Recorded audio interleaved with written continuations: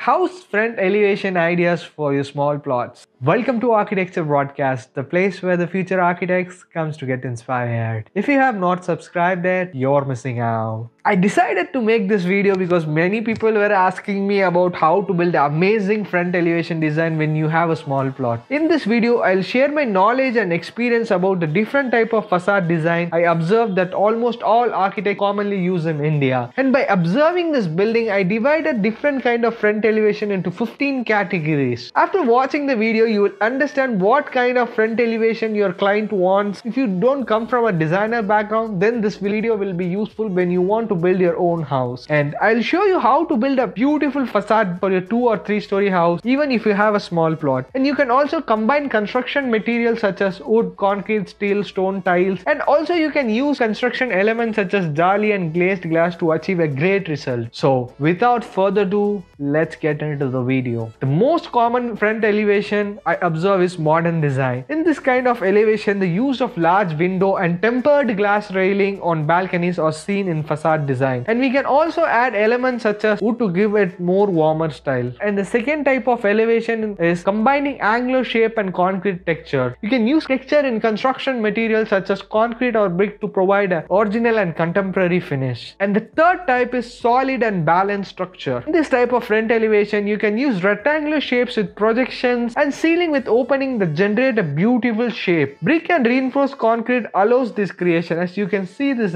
picture, right? And the fourth one is facade with harmony of volumes. You can use elements such as gardens or balconies suspended in air can radically change the style of your facade if implemented with careful selection of right plans. And the fifth type of front elevation you can see is simplicity of form. With pure form, there is no loss in design, and you can even use perforated blocks and textured walls without losing the symmetry of the whole. And the sixth type is facade for independent floors. When you're working on apartments, usually the stairs are exposed in elevation of the building. So one way to control the privacy is to partially cover them with metal rods or wood. And the seventh type is harmonious and elegant facade design. If you are looking for an elegant style and neutral color and soft texture should be applied to the front of your house, then it will create a large opening for entry of natural light into your building. And the eighth type of front elevation I observe is like nature and light is integrated into the design. If you take nature into account in facade, you have already managed to harmonize with the environment to a large extent. The structure could simply complement the design. The ninth type of front elevation I observe is predominant lattice or jalis. If you don't want to share your room's interior to your opposite building neighbors for your privacy or security reasons, or in case there is no good views available outside of your building, then the front part can be covered with the art of using jali walls. And the 10th type is style with few constructive elements. You can do total facade renovation or small face uplift. You must seek harmony and balance of material. Keeping in mind the aim should be like it should be illuminated naturally, and even you can use focus lighting in the elevations. And the 11th one is pure form for great result. In this type of category, I found that building facade are in the pure form, and in this kind of facade you will not find any rough texture in front elevation of the building. And the 12th type is highlighting the elements on the facade. The element applied to the facade must fulfill the function rather than decoration. It should not be just placed for a decorative element. For example, if you see this image, you can see the jolly walls that filters the sunlight and controls the privacy, and at the same time it's a decorative object, and you can even change the jolly colors and experiment with your own ideas. And the 15th, last but not the least, facade that provides protection. Covering the windows, doors of the house with a lattice is a constant when it comes to protecting a house. However, the other constructive elements that can be used or combined for a better result. If you see this building, the facade has 2 angular planes that intersect in the center. Although it gives a rhythm to the structure, we have to see how the main aspect of the design is solved. And these are the things I observed. And if you know any of the facade type, did I missed it out, do let me know in the comment section below. And if you are an architect student, you can immediately go and grab the free Sketchup and Rivet components from our website. And if you want us to design your house, you can go to Architecture Broadcast/service. There you can contact us. Our team will catch you up within 24 hours. And if you are a student and if you are searching for sheet inspiration, go and check Archipedia. It is India's largest thesis archive where you can find